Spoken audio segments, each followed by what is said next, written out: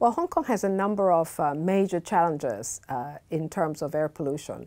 First of all, Hong Kong is just a small city, and we're in a much bigger region called the Pearl River Delta. The Pearl River Delta is one of the most economically active and productive regions in the world. So there's a lot of emissions, including our own emissions in Hong Kong.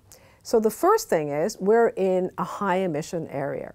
Secondly is, if we're talking about people living in Hong Kong, then we suffer the highest risk at roadside, because it's important to also understand how the air pollution is impacting us.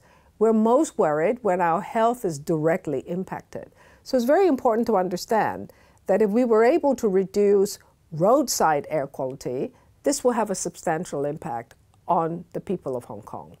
And then thirdly, of course, is the pollutants arising from big sources like power plants and shipping. These are areas where if you work hard, you make the right investments, you can see substantial improvements. So the message is to understand your district, to understand where are your biggest health risks, and to also be confident that if you're willing to take important decisions, you can make a difference.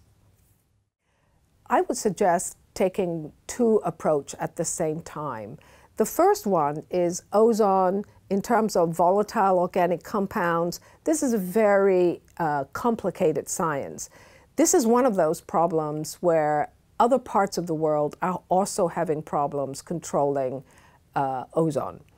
It's a trouble because it's a kind of complex chemical combination reaction to sunlight.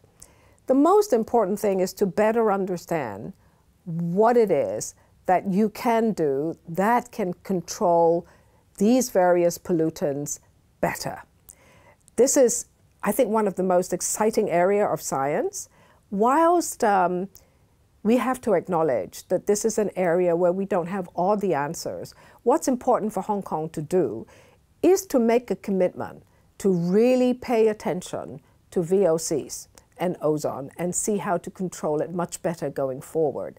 I anticipate this is the problem for Hong Kong and the whole of China for probably the next 10 years. So very exciting science and very important in terms of cleaning out our air quality.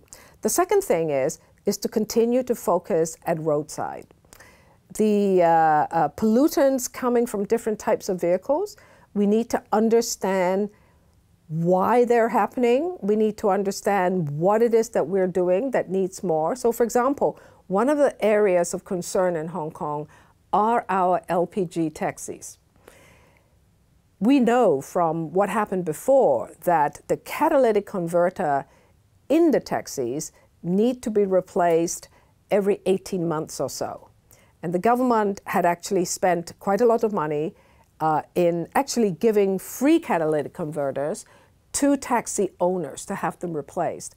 Well, you know, it's been about 18 months now, so I think the government has to look at, again, what they need to do next. Should we mandate regular changes of catalytic converters? And I suspect, again, the science is very important to try and better understand where these higher emissions are coming from, whereas a year ago, the trend for these pollutants, except for VOC, were going down.